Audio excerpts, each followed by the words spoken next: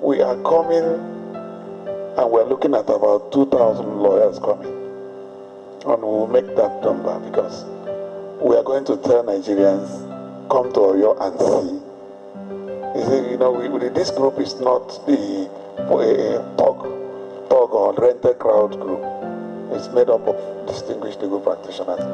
So, Your Excellency, I must point out that we're also impressed that this part of the secret of the success of this government is the contribution of the legal profession.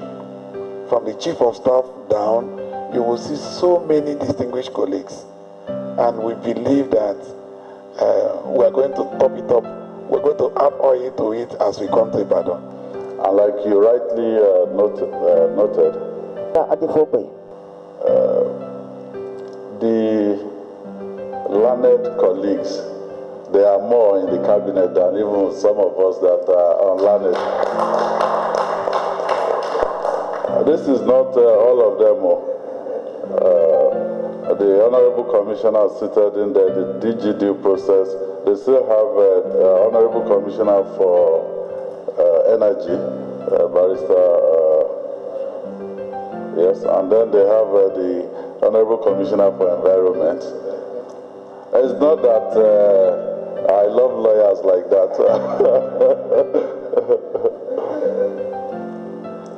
It's just that they are one of the best hands that we can get all around.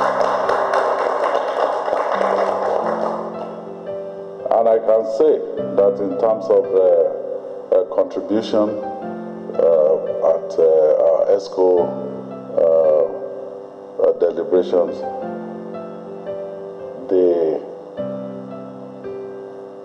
have not disappointed us so far.